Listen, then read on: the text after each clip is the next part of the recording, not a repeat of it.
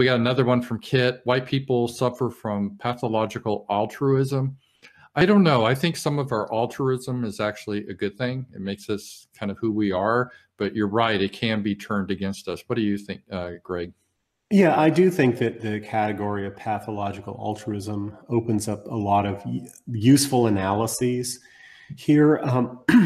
For instance, there's actually a collection of essays edited by a woman named, I think her name is Susan Oakley, came out from Oxford University Press on pathological altruism. And it's a really interesting set of studies about how altruistic behavior or putatively altruistic behavior can actually be very damaging to all the parties involved, including the parties that are supposedly helped, and actually can be motivated massively by very egoistic self-interest, including people basically doping themselves up with self-righteousness.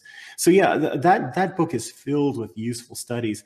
I do think this woman has also written a book called, I think, Cold-Hearted Kindness, about codependency. And I found that to be powerful because she talks about this codependent woman who's actually a murderer, and she was also a pet hoarder. And it's fascinating. The cat lady, the literal pet hoarder phenomenon, is a situation where you have people who have hundreds of dogs and cats they can't really take care of. The animals are all miserable and diseased. Some of them are dying, and yet they feel like they are saviors of these animals. And what's going on is by basically imprisoning and torturing all these animals, they feel like they're superior, altruistic, good people. Now, I think a lot of that behavior pattern is going on with the people who say, bring in these immigrants, bring them all in, let them all in. It's a way of trying to feel good about yourself, feel self-righteous and powerful.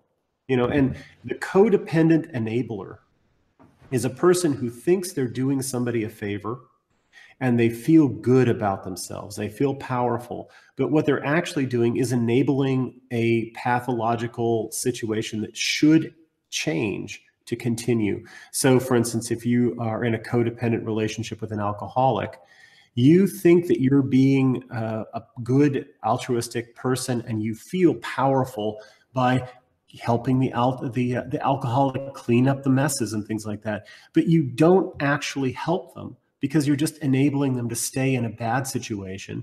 And you have a deep psychological motive to keep them in that bad situation because it makes you feel powerful and efficacious. And so it's a beautiful example of pathological altruism.